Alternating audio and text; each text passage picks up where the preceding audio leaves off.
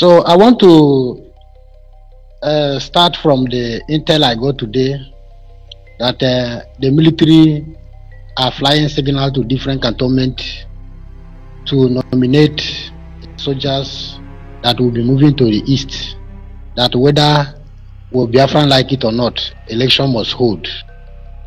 I got it from the right source.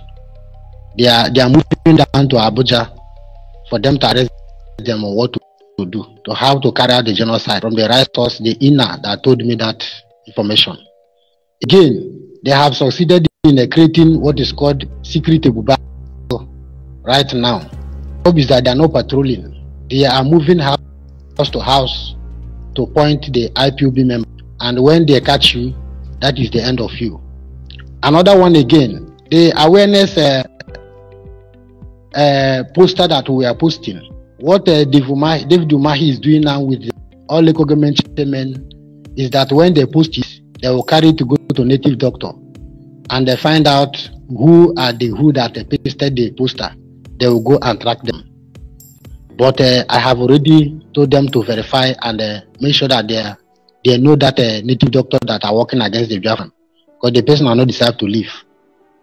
Another one again I want to say is based on the coming election.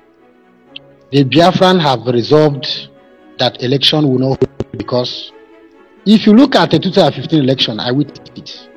Election between Atiku Abubakar and the Buhari. Before the election took place, Ali Mohammed Sharif from Maiduguri, he came down to the military checking point and instructed the commanders to withdraw their soldiers from the road from 6 to 6, so that they can pump people from Niger and other part of the countries to come and vote. So they pump people in trailers to come and vote for election. And the commander said no. He said that if you not do that, that he should wait for him. And the commander really did it by instructing soldiers to grant arms.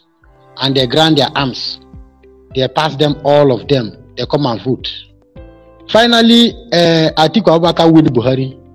But do you know what happened? When they push the case, they find out that really they want to expose Buhari. They had a meeting at the Emir of Kano. I was there live. I followed the general go the meeting. When I reached there, they asked, do you know how to speak Hausa? I say no. They allow me to stay. So meeting is going on. What they discuss is that Atiku should allow Buhari to go. He's their brother. That after his own tenure, is Atiku turn. Then somebody asked them, what about the Igbo? They say that Igbo are like somebody who planted a farm.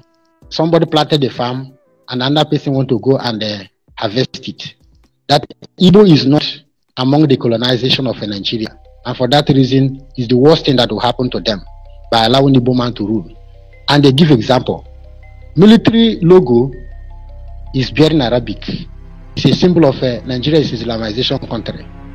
The CBN is having a Arabic logo. It's a symbol of Islamization. And if they should allow an Igbo man as a Christian for that matter to smell that seat, they will change it. For that reason, that they even prefer to allow Biafra to go on a normal ground, so that the power, the national power might must remain in them, because they are afraid that if they allow Igbo man to rule, they may carry armed headquarters to Enugu. They may divert everything to Enugu in the center, and they will declare Biafra. For that reason, there will be no hope for them. And the election, we know that Atiku will, but they don't want it. And again, they ask, if now, I want to ask this question to Peter Obi idiot nuisance.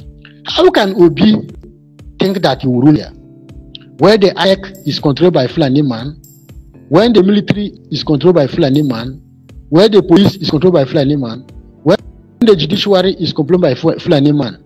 Even if he win the election and they refuse to declare him, we have to go and reclaim and get his mandate. There is no means for Igbo for election, clamoring for election. We the Biafrans autopilot have resolved that there is no election we hold in our land. No matter the military threat, no matter the intimidation, no matter what the Southeastern governors will do, there will be nothing like election. And again, where I want to still say something again, how Nigeria is a fraud.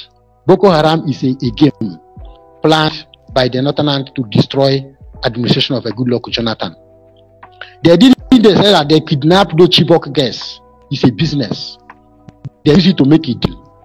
When they are arrested, Abubakar Shakau, almost several times military arrest them. But do you know what they did? What they did is that they went and released the man, said they should bring it up. Buhari released him. And they go again. When they started to arrest the Boko Haram members, what they did now is this. They have to go and kidnap Dabchi girls, school girls. When they kidnap them, that is another deal they did to federal government. They use it in that way to do exchange by releasing those girls before when they release their member, before they release. And it happens to me that I witnessed it.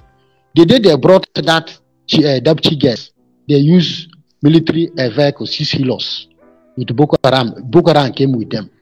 They now instructed the militaries to move out of the checking point. They move and stay inside. They drove their vehicle and passed the front of the soldiers. After they go, the communists are jubilating. They are shaking their hand. After they drop them, then I ask the commander there. Since almost a year and 6 months now, we are here looking for Boko Haram. Even if we want to save the life of these children, why can't we ambush these people, kill them after they drop those girls? What the commander told me is that question I'm asking is bigger than him. That they have not received order from the above, which is from the Mr. President. So, and the Buhari himself, these are the plan that Buhari has, and he has Nigeria. He has no any Nigerian unity in heart, and anything about Nigeria is Islamization agenda.